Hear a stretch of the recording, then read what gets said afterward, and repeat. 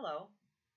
In this video, I'm going to cover how to prepare your GSS data download for analyses in Excel.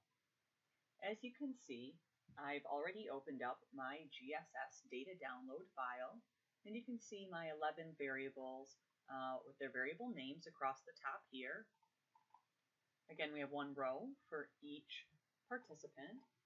And what we want to do right now, the focus here is some recoding of the data. So for one, we're going to want to make these codes instead of the labels for each category. We're going to want to put them into number codes. It's pretty easy, you'll see. But before we recode our data, we want to take care of a couple of other issues in this data set so that we can analyze it most easily for our inferential statistics and our descriptive statistics we'll do in the next videos. So the first step here is that you're going to want to go to Insert on your Insert ribbon here and click Table. Excel is going to ask, where is the data for your table, but it will automatically see your data, the appropriate area of the data set as part of the table, and you want to make sure to leave checked this box that says my table has headers. These are the headers here in row 1, and that will help you identify your variables later. So let's go ahead and click OK, create a table, and look at this. Now we have this easier looking table, and I'm going to reduce the view size so it's a little easier for you to see the whole scope, and I'm just adjusting the zoom here. So you can see all my variables are still in here, the data set's still the same, but it's put it in a table format, and there's a couple of additional benefits here. So for one, when you've got it in a table format, it's easy, it's obviously easier to see the data layout, but even more important than that is this drop-down arrow here, where you have really conveniently located the sorting options for each variable row, and it will sort the data appropriately. So you can also see, if you look down in this box here, it shows us the different values that are actually in this variable. And you can see that there's a number of values here: no, no answer, not applicable, and yes. And so what we're going to want to do is eliminate the respondents who selected no answer or not applicable. This is a way of dealing with missing data, and it's the simplest way to deal with missing data, arguably not appropriate for every circumstance, but for our purposes, this is just deleting missing cases is a fine way to address it. And also the GSS data set doesn't tend to have many missing cases, except where maybe respondents didn't get a certain module or another. So with that in mind, let's go ahead and remember we're in this column B here. The variable is told have depression. Was the respondent told they have depression? Let's go ahead and sort that. If I sort it A to Z, then it'll sort it no, no answer, not applicable. I can sort it in the opposite direction. Either way, it doesn't matter. It's going to collapse all of my values together. Again, to highlight our cases that have no answer and not applicable, I'm going to sort from A to Z here. And I want to scroll down to the first instance where I see that a participant who has responded with no answer, in this case, will be first. No answer. So I want to delete all instances of participants that did not answer. So highlight the whole row. To highlight the row, you select over here in the numbers, the row numbers, select down, and right-click in this area and delete. Okay. The next group we're going to delete, just to help you see this a little bit, are the not applicable. We want to delete all these cases too, and there's many, many more of these cases because the when not applicable shows up, it generally means that a participant was not administered the module that this item was in. So of course we want to delete them from the data set. And you can see once you get scrolling kind of fast, it can be a little hard to stop, but you can always go back up. And here I've highlighted all of the not applicable cases. I want to make sure to stop at this border here, right click inside the area and delete. So now I'm left with, in this variable, told have depression, I can see that I have just two, I should have just no and yes. Let's see here what the blanks are. I'm going to sort A to Z. If I sort Z to A, I'm unsure why there should be any blank data at all. So I don't think there really is. I'm not worried about that. So we click this, we can see there's yes, no. Let's see. If we want to see what's happening in the blanks, I can uncheck yes and no, and I can see, oh, it's these cases that I deleted before.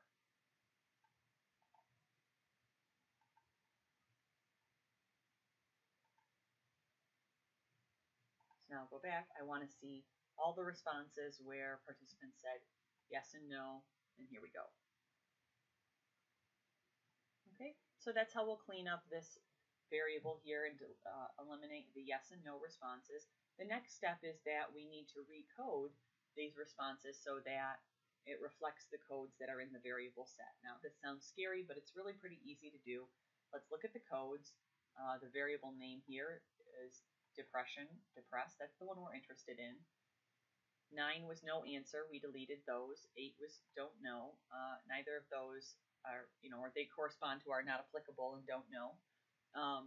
And what we want to do now is recode any time where it says yes to be a 1 and no to be a 2. So let's go ahead and do that. I'm going to highlight this column. And here in the home ribbon, on the far right, you can find and select. Click that and go down to replace. Find what? Let's find yes. And replace it with 1. Replace all. Okay. Now we'll do the next one, which is to find the no's and replace them with 2. Replace all. That seems right. It made 1,024 replacements. And we can close this and just visually verify this by looking at our variable. We can see here, we click the drop down. Now instead of yes and no, we hit 1 and 2. And we know that 1 is yes and 2 is no. Okay. And that's how you recode your variables. Now you don't have to recode all your variables, just recode the variables you're interested in analyzing. So let's say that for my analyses, my first set of analyses, I'm going to look at whether or not participants have been told they have depression and its effect on condition of health. So I need told have depression to be recoded into this number, into the code format. I need to do the same thing with condition of health. And note that we're tailoring this file to this spreadsheet to our one data analysis. So for each set of analyses you do, you're going to want to have a new copy of your My GSS data download. And so while we're thinking about it, I'm going to go and save this as a new file, My GSS data download. You can see here I've used our standard naming convention, and this is my set for depression and health. Okay, I just want to be able to ascertain the difference between this set and the other. You're going to want to use your original GSS data download each time you do a set of analyses. So if you're doing the extra credit set, you're going to want to start over with your data download and clean up those variables separately. The reason for that is that we're deleting the missing cases. You can see I got this compatibility checker error. It's not a big deal. I need to cancel out, and instead of just saving this as an XLS file, I need to save it as a XLS X file. Again, I'm just going to name it set depression and health.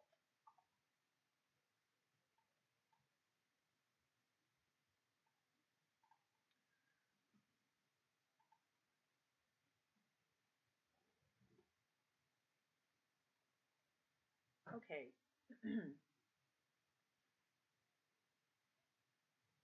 And so just to go over the process one more time about deleting the missing cases and recoding the variables, let's look at my other variable of interest, which in this case is condition of health. So that's in column C. I can see from looking here that I've got several values: don't know, excellent, fair, good, not applicable, poor. Okay, well, obviously I want to get rid of not applicable and don't know. So let's go ahead and sort our variables. There's only two that said don't know, so those are easy to delete. And let's go find our other group that we want to delete. Not applicable. It's a little easier to scroll through a large page when you have the zoom down pretty far. So I'm going to do that. As you can see, it makes it smaller, but I can see lots of cases more easily. And it's easier to scroll through these. I'm at the end of my not applicable cases. And let's go ahead and delete those. Now if I go back up to the top, my variable here, condition of health. Let's see the values. I have the expected values, which are excellent, fair, good, and poor. And now let's convert each of these values to its appropriate code in the data set. To do that, let's check the codes. The codes for health are 1 is excellent, 2 is good, 3 is fair, and 4 is poor. So again, we can just go in our home ribbon here, all the way to the right, the find and select. Click that and go to replace. Let's make sure we have our column highlighted before we click replace. And I want to replace the first value, which was excellent, with the code 1.